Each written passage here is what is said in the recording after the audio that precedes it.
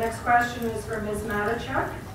Given that the south end of Sudbury is a growing residential and commercial area, can you describe your vision for this vibrant region? Well, I think like anything else in the city, it's one of the areas that is growing as far as the building and stuff. I think that a vision for there would have to be planned out. I have to say that I can't say anything right now because we're not sure what is going to go there, but if we did, we would look at industrial, most definitely, if there's room for that, and I think there is in certain areas.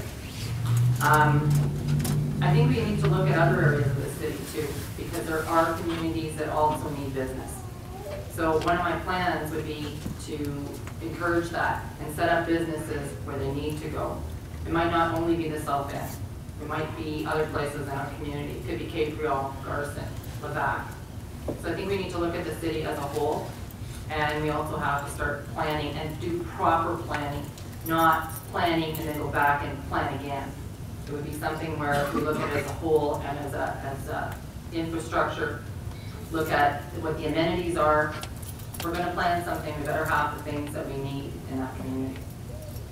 Thank you.